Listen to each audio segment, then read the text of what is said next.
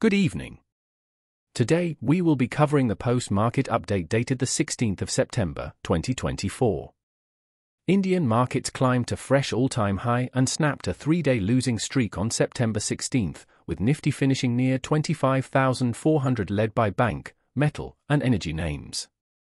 At close, the Sensex was up 97.84 points or 0.12% at 82,988.78, and the Nifty was up 27.25 points or 0.11% at 25,383.75. Top Nifty gainers included NTPC, JSW Steel, Hindalco Industries, Shriram Finance and L&T, while losers were Bajaj Finance, HUL, Bajaj Finserv, SBI Life Insurance and Britannia Industries. Talking about the corporate segment, we have shares of BSE zoomed over 17% on September 16th to hit an all-time high of 3,448 rupees on the National Stock Exchange, NSE, driven by high volumes. So far in the day, a total of 33 lakh shares of the company changed hands on BSE and NSE combined, compared to the monthly average trading volume of 8 lakh shares. BSE last month reported that its Q1 financial year 2025 net profit nearly quadrupled, excluding exceptional items.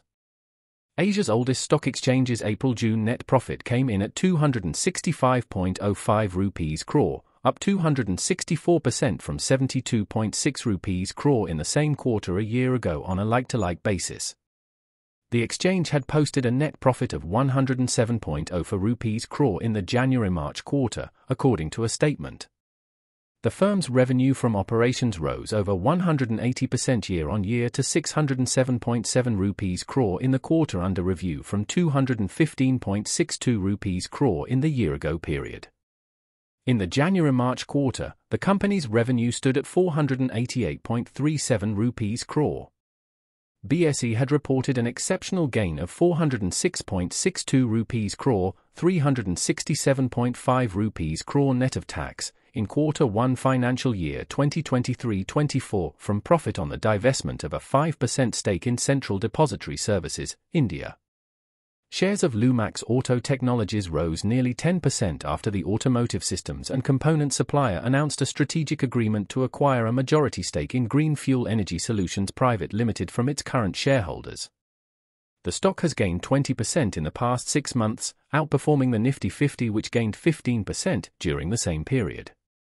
This acquisition marks Lumax Auto's entry into the rapidly growing segment of green and alternate fuels, including CNG and hydrogen applications. Green Fuel, known for its expertise in high-pressure fuel delivery and storage systems, as well as fire and smoke alarm systems for the automotive industry, supplies major OEMs such as Maruti Suzuki, Tata Motors, and Volvo Eicher commercial vehicles. Shares of KRAFT surged 7% to a 52-week high of 932 rupees on September 16 after Emkay Global initiated a buyer rating with a target price of 1,350 rupees. Analysts are optimistic, citing the stock's attractive valuations and the company's strong innovation and a value-for-money positioning. KRAFT manufactures cooking appliances under Scarva, Pigeon, and Gilmer brands. The Bengaluru-based company's cooking appliances include mixer grinders, pressure cookers, cooktops, toasters, chimneys, and kitchen utensils. Emkay Global finds KRAFT valuations attractive amid strong market share gains at 35% EPS CAGR along with robust free cash flows. Furthermore, the brokerage firm believes that the company has been improving distribution expansion, including new age channels such as e-com and modern retail. Shares of Galaxy Surfactants zoomed over 8% on September 16 to hit a 52-week high of 3,325 rupees on the National Stock Exchange, driven by high volumes. So far in the day, a total of 1 lakh shares of the company changed hands on BSE and NSE combined, compared to the monthly average trading volume of 27,000 shares.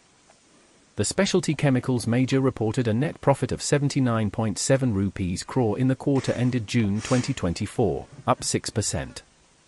Its earnings before interest, tax, depreciation and amortization at 129.5 rupees crore grew 3% year-on-year and EBITDA margins at 13.2% remained stable.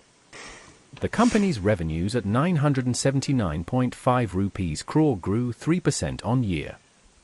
After the Q1 financial year 2025 earnings report, K. Natarajan, Managing Director, Galaxy Surfactants, said that there are visible signs of improving demand for our premium specialties, which should improve the company's overall profitability. Asain Surfactants Limited in daily time frame is trading around 767.60 points with a change of 19.99% and is trading with a net volume of around 546.612 thousand shares. The share price is trading above its moving average 674.12, which is a good indication for the stock. While shares are trading with a relative strength index of around 77.52. Kohina Foods Limited in daily time frame is trading around 46.83 points with a change of 19.98% and is trading with a net volume of around 5.121 million shares. The share price is trading above its moving average 41.10, which is a good indication for the stock. While shares are trading with a relative strength index of around 72.96. Dolex Agritech Limited in daily time frame is trading around 44.25 points with a change of 19.76% and is trading with a net volume of around 488,000 shares. The share price is trading above its moving average 37.57, which is a good indication for the stock. While shares are trading with a relative strength index of around 73.69. For the stock recommendation we have, Escorts Kubota Limited looks good and can be bought at 3,849 rupees, keeping a stop loss of 3,750 rupees and a target of 3,975 rupees. You can reach us via phone, WhatsApp, or email using the information listed on the screen. Thank you for joining us today. If you found this video informative, please give it a thumbs up, and don't forget to subscribe for more financial insights. And, as always, if you have any questions or topics you'd like us to cover in future videos, leave them in the comments section below.